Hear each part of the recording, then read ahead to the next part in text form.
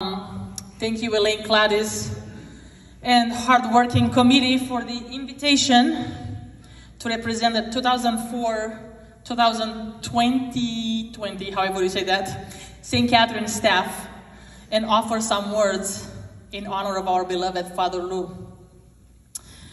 During those 16 years, where are you, Father Lou? I want to see your face. There you go. During those 16 years, along with our clergy, I was the only full-time staff. And given my responsibilities both in the office and as the head chanter of this parish, I was basically Father Lou's shadow for over a decade and a half.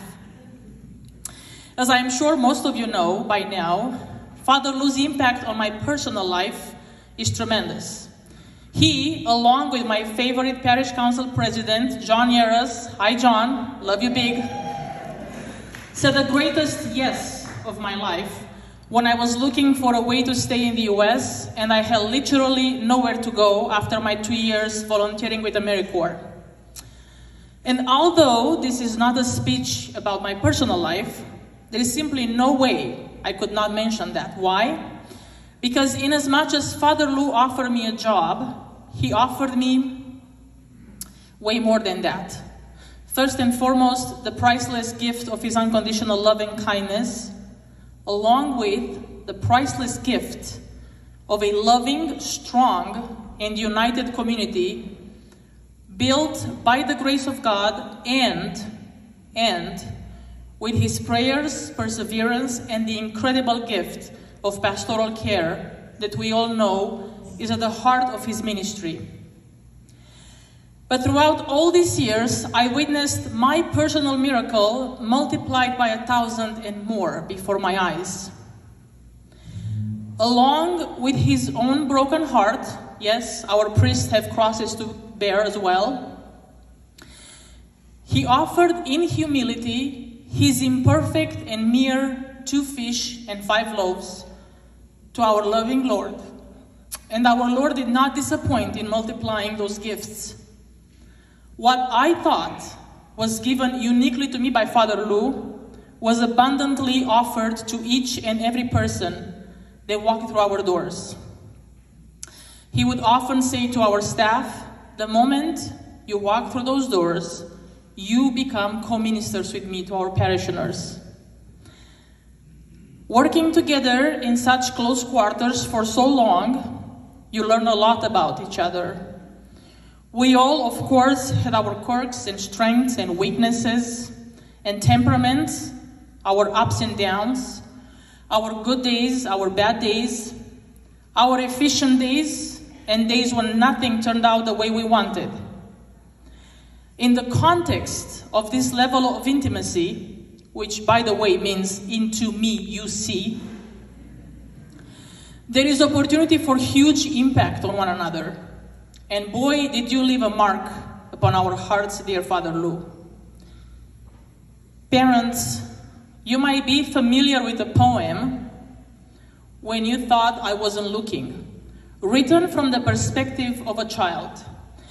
I will quote some of the verses here, and then I will continue with some things that will stay with us forever and that made a huge impact on all of us, lucky enough to have a Father Lou in our lives. The original poem goes something like this. A child speaking to his parents. When you thought I wasn't looking, I saw you hang my first painting on the refrigerator, and I wanted to paint another one. When you thought I wasn't looking, I saw you feed a stray cat, and I thought it was good to be kind to animals. When you thought I wasn't looking, I heard you say a prayer, and I believed that there was a God to talk to. When you thought I wasn't looking, I saw tears come from your eyes, and I learned that some things hurt, and it's okay to cry. And this is to you, dear Father Lou. Whew, God help me. Whew.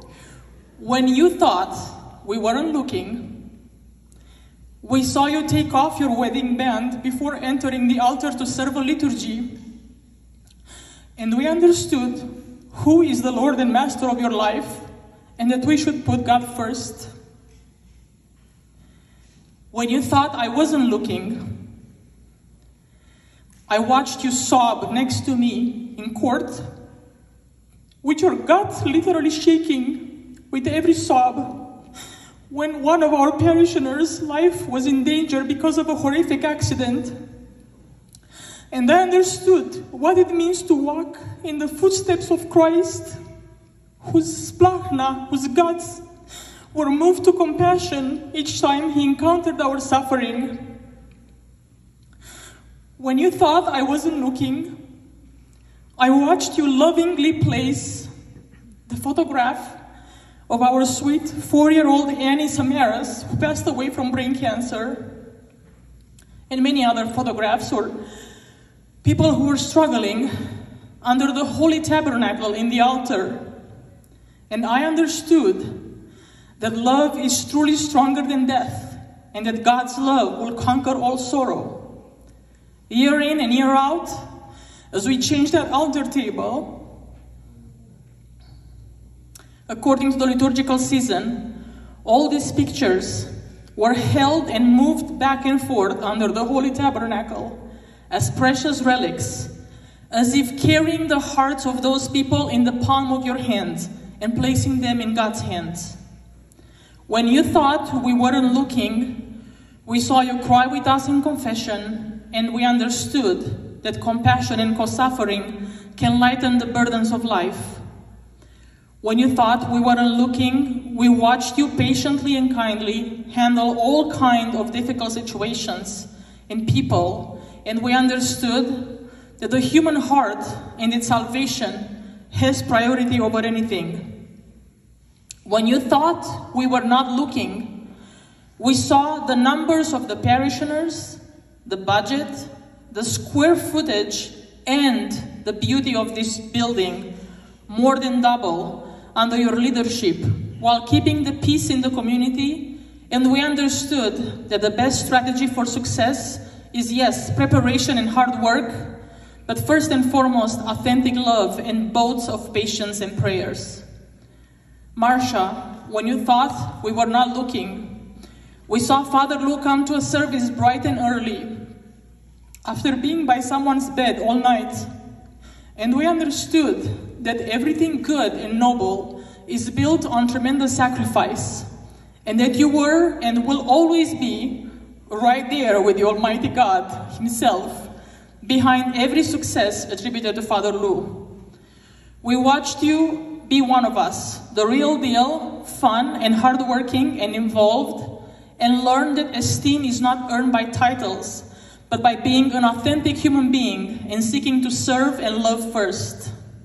Father Lou, when you thought we were not looking, every time you came into the office, no matter how busy, no matter how stressed, or whatever weekly, daily, personal, or parish difficulties we're dealing with, no matter how annoyed we were sometimes with each other, we saw you always, and I mean literally always, even if you were on a phone call with God, stop by each of our office to say hello, give us your blessing, a hug and a kiss, and we felt God's love a little closer to us.